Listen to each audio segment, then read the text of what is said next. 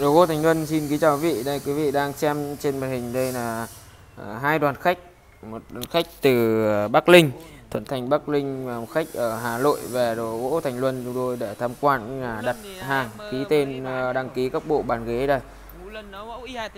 Đây, quý vị đang xem video được chúng tôi quay trực tiếp tại xưởng của Đồ Gỗ Thành Luân chúng tôi trong làng nghề Mộc, thôn Gia Phú, xã Tân Dân, huyện Phú Xuyên, thành phố Hà Nội. Ở đây trên màn hình quý vị đang thấy đây là đội ngũ thợ chuyên nghiệp chúng tôi đang oanh xi bộ bàn ghế Trường Huế gồm có 8 món. Bộ bàn ghế này chúng tôi là làm theo đơn đặt hàng của khách hàng ở Hưng Yên. Quý vị đang thấy đây, oanh xi theo đúng lối cổ truyền. Khách hàng yêu cầu đánh xi màu sáng màu, chúng tôi đánh theo yêu cầu. Oanh xi này là rất chi là khó. Ở đây bác khách hàng đây đang xem tham quan xưởng của Đồ Gỗ Thành Luân chúng tôi. Và bác gia đình bác cũng đặt Đồ Gỗ Thành Luân chúng tôi một bộ Trường Huế mẫu đục y hệt như thế này, gồm 6 món. Bác cũng rất muốn, bác rất thích cái bộ bàn ghế Trường chúng tôi đang oanh xi này, bác muốn lấy ngay, nhưng mà thực sự là khách hàng của chúng tôi đã đặt tiền rồi, giả thêm chúng tôi cũng không bán được. Bác thông cảm đây. Và các anh ở Bắc Ninh đây, biển số xe 99, anh cũng về Đồ Gỗ Thành Luân chúng tôi đặt hoành phi, câu đối và bàn thờ. Đây trên hình đây, anh áo đỏ và anh áo trắng này là đi cùng bác đã đặt bộ Trường Huế rồi. Và còn các anh đây, anh áo đen này, mấy anh bố con, anh em nhà anh trên Bắc Ninh đã đặt chúng tôi cuốn thư câu đối và bàn thờ.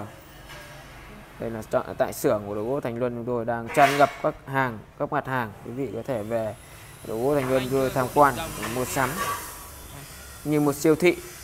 Hôm nay 27 tháng 8 năm 2016, và lúc này là tầm 15 giờ chiều ngày 27 này. Trong xưởng Thành Luân lúc nào cũng nhộn nhịp, các đoàn khách tấp nập về xem hàng, đông như chảy hội. Từ xưa đến nay, từ khi Đồ Gỗ Thành Luân chúng tôi có xây dựng nên cái thương hiệu, nên là khách hàng về đến thôn Gia Phú của chúng tôi như chảy hội. Làng nghề là lúc nào cũng tấp nập, có các khách thập phương tham quan tại các làng nghề đây, như thôn Gia Phú, xã Tân Dân, huyện Phú Xuyên, thành phố Hà Nội chúng tôi đây. Khách hàng rất chi là thích cái không khí trong lành của chúng tôi. Công nhân chúng tôi đang oanh xi bộ bàn ghế Trường Huế đục tích bát tiên, gồm có 8 thứ cho khách hàng ở Hưng Yên. Rồi các khách hàng đang tham quan để trầm trồ khen ngợi cái sản phẩm chúng tôi làm ra. Và gia đình bác ở Hà Nội này, cũng như là anh này đã đặt chúng tôi là bộ Trường Huế này, nhưng gồm 6 món. Cũng oanh xi trần như này, quý vị đang thấy này. Oanh xi trần thì rất giá trị, riêng về phần gỗ gụ oanh xi. Và gỗ gụ chúng tôi là thường làm gỗ gụ mật, gụ chất nặng.